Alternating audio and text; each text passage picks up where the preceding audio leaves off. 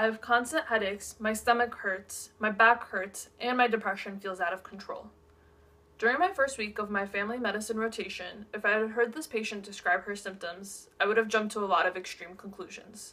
Does she have a subarachnoid hemorrhage? Does she have stomach cancer? Is this a lumbar disc herniation? Is she experiencing postpartum depression? This time I responded with silence, and I listened as she began to tell me her story. I learned that this patient has a newborn and a 5-year-old at home, that her husband doesn't help with childcare, and that she has no time at all for herself. Immediately, her symptoms began to make a lot more sense. We spent the entire appointment talking about the importance of self-care and coming up with strategies for her to find time for herself. The patient left the appointment feeling validated and with a toolkit to make some positive changes in her life. This patient was burned out from her job as a mom and as a school teacher, largely because she couldn't find time for her personal life. As I go through medical school, I find it incredibly important to find a proper work-life balance.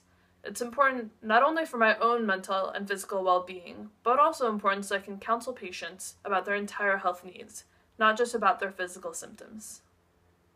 The things that I personally find important outside of medicine and that help me avoid burnout are staying active for my physical well-being and as a way to de-stress, keeping in touch with friends and family to stay connected, being outdoors and appreciating the beauty of nature, exploring Los Angeles and experiencing all of its culture, and spending time fostering kittens and hanging out with my cat for my mental health and happiness.